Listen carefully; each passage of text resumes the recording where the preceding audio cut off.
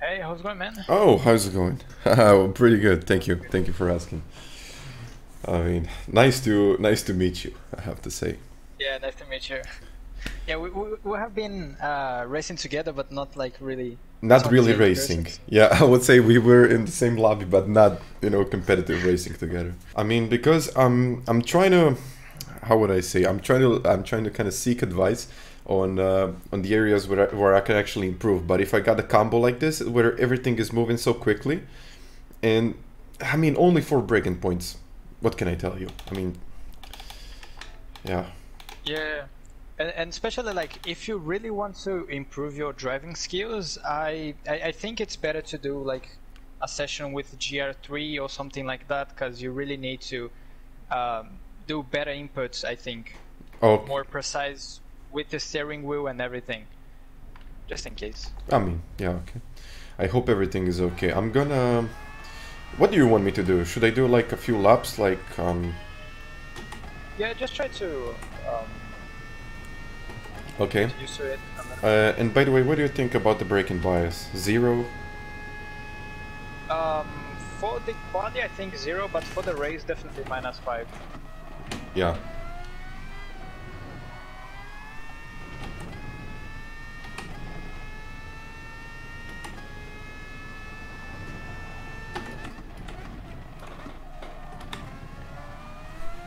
I think 3rd is here. Because... Yes. I think so too. I mean, grip reduction in 2nd.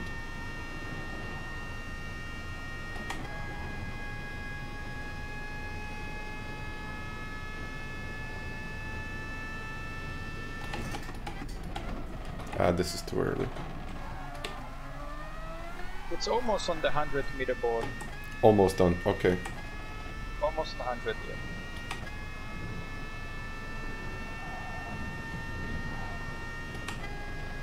And what about revving up the car? Should I get in 7th quicker or not?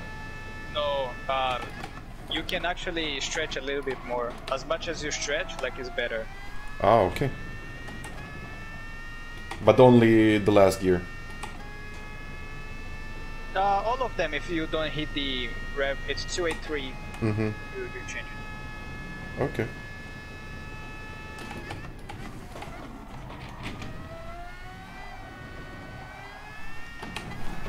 This is, yeah. It's tricky. It's really tricky. Do you think it's even better to get like from 3rd into 4th?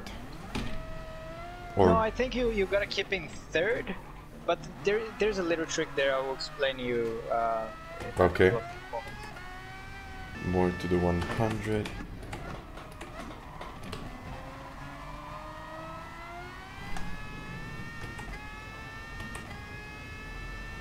I think you started to hit the throttle too early on that last hairpin. Too early? Yeah. So you see that the car like went under steering wide. I think you can wait just a little bit more and point more the car towards the exit there. Okay.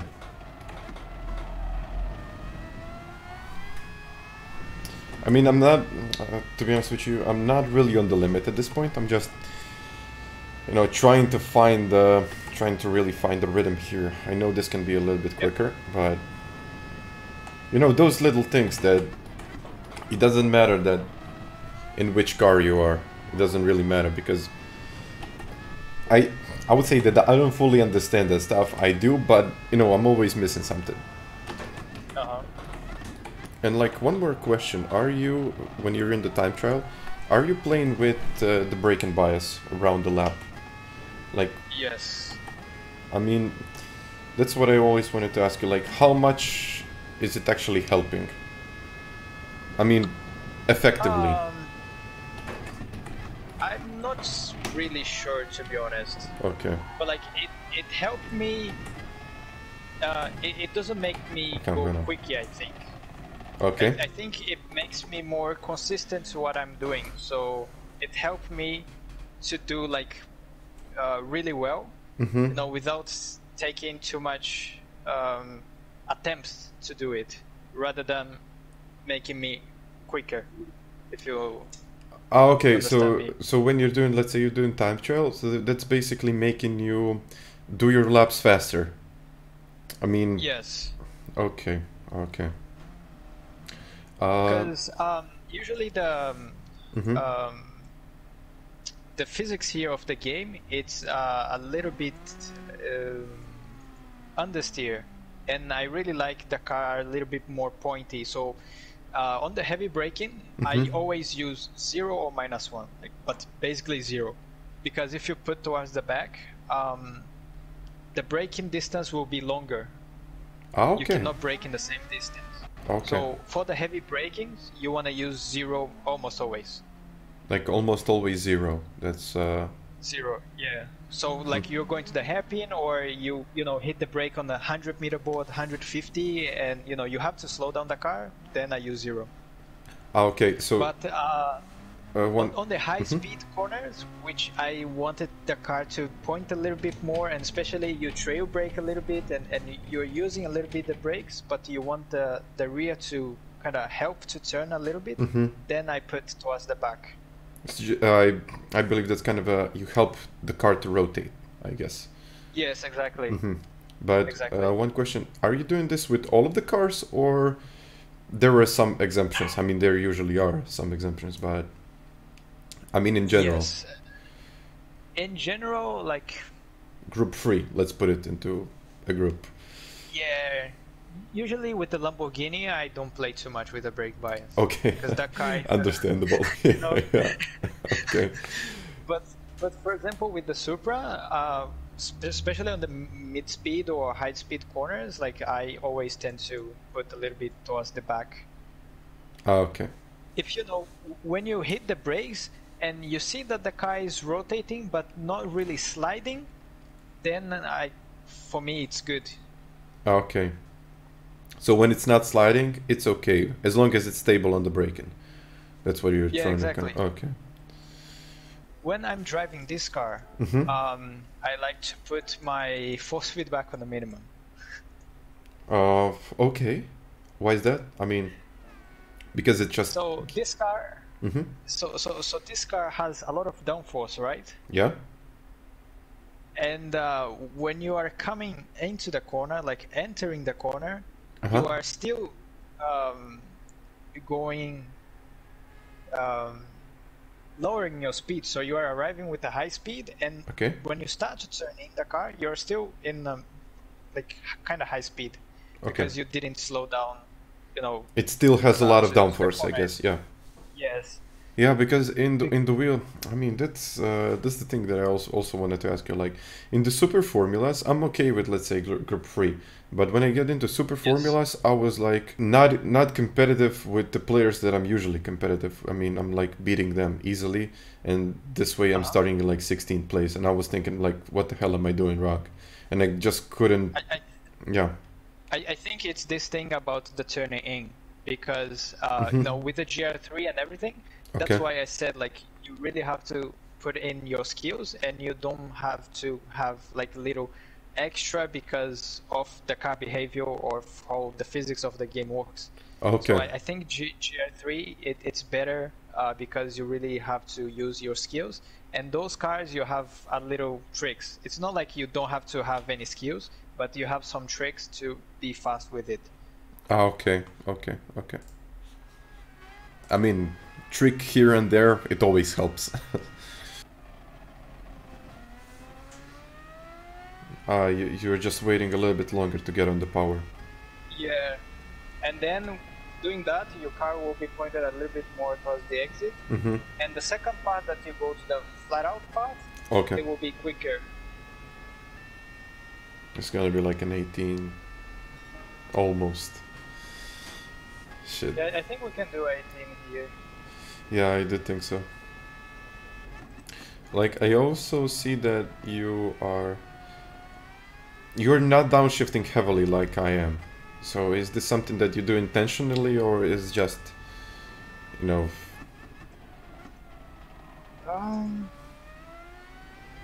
Is it better? Especially for the last gear, I tend to wait a little bit more and downshift a bit more on the entry of the corner, so I help to rotate the car with the downshift as well, just on the last gear. Okay.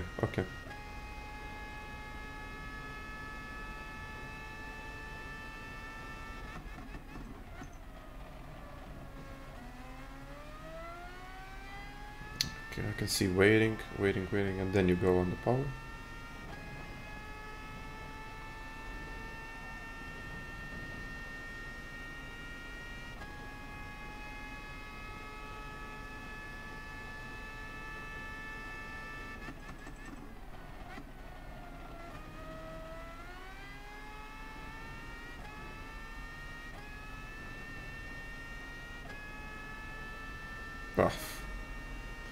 So the important stuff. I think you can rise a little bit more the speed, entry speed of the corner one, if you apply more precisely the steering input. Okay. And more aggressively, only in one's movement. So braking is just a bit after the start of the curves. Okay. And once you start turning, like you want like do kind of like this, you know. You want to do it smoothly. Or no, not like smoothly, but like in a once movement. You don't want to be like kinda, I'm start to turn in, and then I realize that I'm not turning. I'm turning too much, and then like come back, and then kind of go again. You really want to pick up like only one movement. Okay. Because this timing thing will make a huge difference also in this car. Like, I mean, if you do only one small correction, it can take a lot of time from you, I guess. Yes. Okay. Exactly. And then, you know, you was hitting well the curb on the inside. And here, like, you don't have to care too much at the beginning to like where the car is going. Okay. And then once you are arriving almost in the curb, then to have like a bit more straight line. You don't want to steer in on the curb. So if you do like a kind of late apex, you will be still steering in the on top of the curb here. Okay. Because of the angle, you know. And if you don't do that much of a late apex on the previous corner, you will be actually coming a little bit more in a straight line, because you have to finish the corner. So you'll be coming here a little bit more straight line, so you don't struggle too much on the exit. I mean, I also noticed this, you were doing this one in group too, which almost like makes it the same, I would say, like how high speed, a lot of downforce cars. So you were always kind of getting kind of the inside of the first curb, then it rotates you in the middle of the track, and then you kind of try to turn in as late as possible. Is this what is like, I mean, I had this in mind, really. I mean, you're trying to get as late as you possibly can into the turn, but still get in rotation so you can straighten up the car, before you fully apply the throttle. Yeah. I mean, yeah. So that like rotation is very important, because you don't want to really be steering on top of that curve, because you will lose control. You will be also struggling on top there. And also for this corner, like you don't have to really hit the inside apex too much. Okay. Because what you want to set up is for the next corner and not for the previous one. Because anyways you'll be doing flat out, and it doesn't matter. Not gonna do much different. And so you want to place the car like around here, almost with the four wheels on the curb, just the right side. Okay. Okay. On the white line, so you can maximize the angle. Yes. And here as well, you don't want it to be with four wheels on top, but for the right side, like fully on the curve. And for this one, it's really flat. Easily, yeah.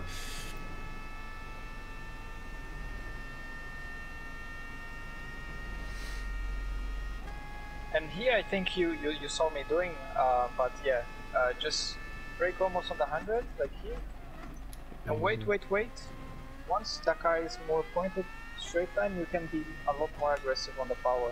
So you basically wait a little bit longer, straighten up the car more, and then you fully apply the throttle. So you actually get in a better exit speed, I guess, with all of that. Yes, exactly.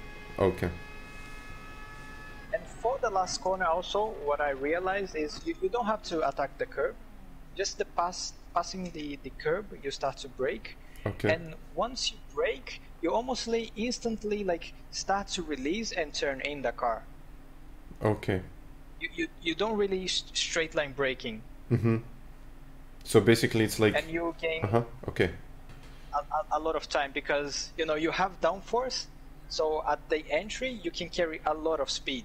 Mm-hmm. And you don't have to really like stop in a straight line. Because you are trying to use the curb, stop in a straight line, and then start to turn in. Okay, okay. You can combine a lot more with entry and braking. Okay. And also another thing I want to tell you is that so the tire has a maximum amount of G's that you can apply on it. Okay, yeah, understand it. And then like, but it's combined.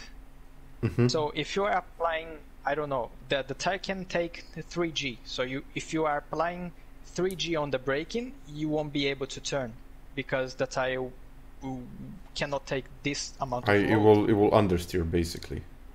Yes, it just goes straight line. So you gotta like brake and then release and also combine with the steering wheel. So you can, like, for example, at the very beginning of the brake, you are applying 3G on the braking, but then if you go 80% of the brake, you go, I don't know, 2.5G, but you are already start applying half a G on the turning. Oh yeah. I understand the concept. I mean, so basically your wheel must follow your brakes. Basically, that's it. Yes, like the wheels have to follow the amount of force you are applying on the steering wheel and on the brakes as well. So you all like into the corner until the mid part of the corner, you always want to have like, I don't know, 3 Gs of force to your car. And you have to transfer that by your inputs, because on acceleration you won't gain enough G. But on the braking you can get. I mean, how do you find the perfect balance? I mean, is it just like you testing it on the track, or you just, you know? Yes, you gotta test it.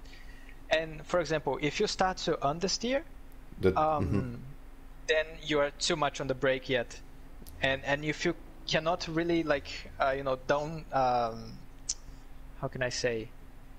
You feel like there is. Even if you brake a little bit more, the car will just keep turning. It means that, you know, you are under the limit. Okay. So yeah, okay, so I understand the concept. I mean, I had this problem with tire wear, for example. I mean, I'm usually very, very, very bad with tires, and I kind of didn't understand what I was doing wrong, and I kind of, I mean, I thought it was something like this. So basically, I'm turning in before the car can actually handle the turn at the speed. It probably yes. And also in the Gran Turismo, there is the thing that if you don't brake 100%, you save a lot the front tires. Okay. I mean... So if you watch my streams... I watch, yeah. A lot. Like, you'll see that often I don't brake 100%, especially with the tire wear on. And this is just to save the front tire, because it makes a massive difference. Yeah, I understand. I mean, you got the Thrustmaster pedals, I guess. Yes, the TLCM. I mean, on my, for example, on my V3s, are you using a lot of force? I mean, yes. Like a lot of force. I'm using 86 kilograms. Oh, okay, that's, yeah. I mean, yeah. I mean, yeah. And I have to use, you know, the boots, because I think barefoot I cannot take it. No, I mean, that's why I'm asking, because I kind of had it. It was really, really hard, and literally my legs started to hurt. I mean, I couldn't, like, I was limping for a while actually. I mean, I did this like 3-hour session, and I was like, oh yeah, shit. I think I. Yes. Yeah.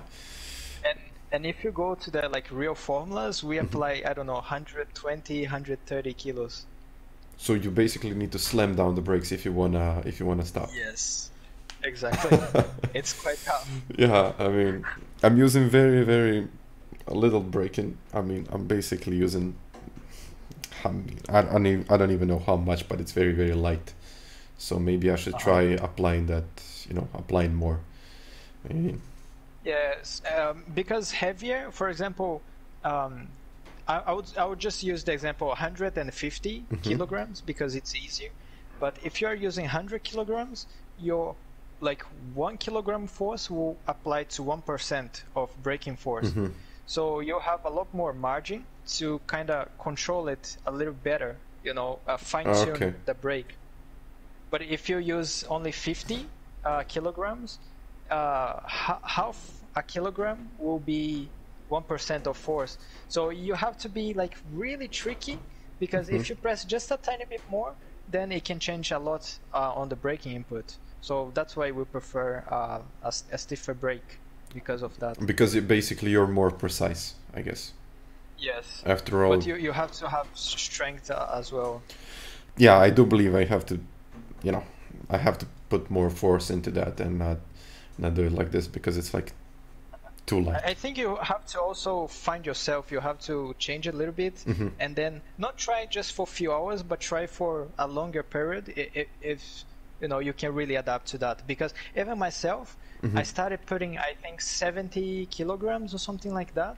And then I get used to that, and I feel like, okay, it's still a little bit light. So I was turning up little by little, and now I'm... So in general, what do you think about my driving style? Is it like too aggressive? Am I being too impatient? I got this feeling that in most of the turns I try to turn in too quickly.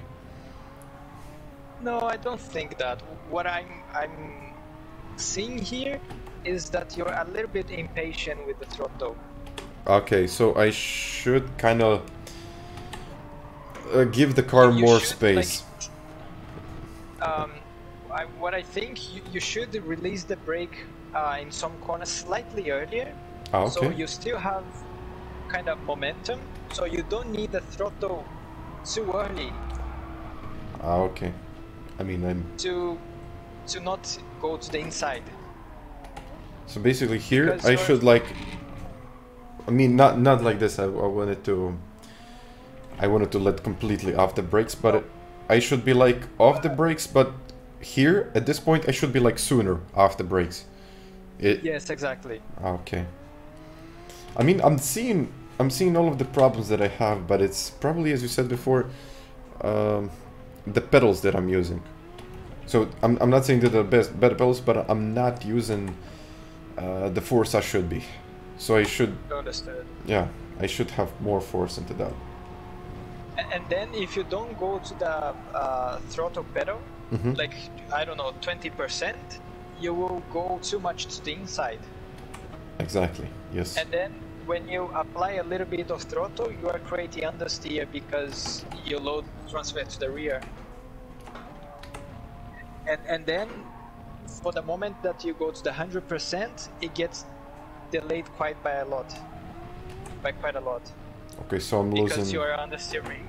And one thing that I think it's costing you too much time is this thing of the throttle that you like, even before hitting the mid corner, sometimes you are like I already start. Okay. Yes, and you don't want to do that really. So basically, I should let, for example, I'm gonna go in this turn because I think it's kind of a good example. So I'm going in here, I'm braking. I should get earlier off the brakes and then later on the power, so I'm not causing understeer. Yes. So even here, basically I'm going in and then here I start to apply it. I mean... Yep.